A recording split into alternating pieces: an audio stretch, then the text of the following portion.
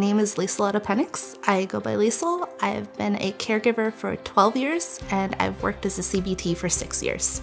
Lisel's high affect, her joy, the excitement I see in the work she does, it's just wonderful. Sunshine, joy, and I think that really does exemplify kind of the attitude that Lisel brings when she's around. I would say the thing that makes Lisel most special is her ability to connect with families, the staff she works with, and her clients. I am a certified behavior technician. I implement the ABA therapy to work with the kids to help get them more independent. She has a wonderful sense of humor, a massive amount of patience.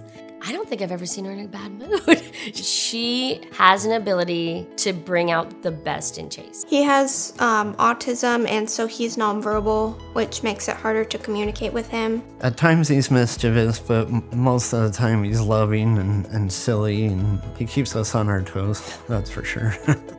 What I do all day is that I find ways that I can play with the kid while still getting them to do the work that they need to do, but disguise it. It's almost like watching them play. It seems fun, which is what you want for your child. He's learned more simple commands like close the door, like put on your shoes.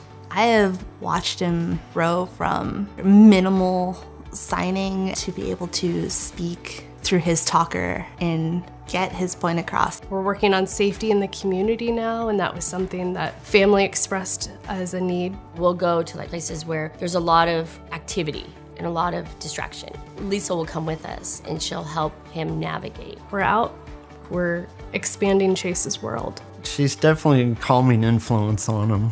She's just a really kind and caring person, and you can tell that she really cares about helping Chase. She's like an emotional nursing angel. It means a lot, and it's very heartwarming when I hear the families say how much help that I'm able to provide for their kids. That's why I keep doing what I do.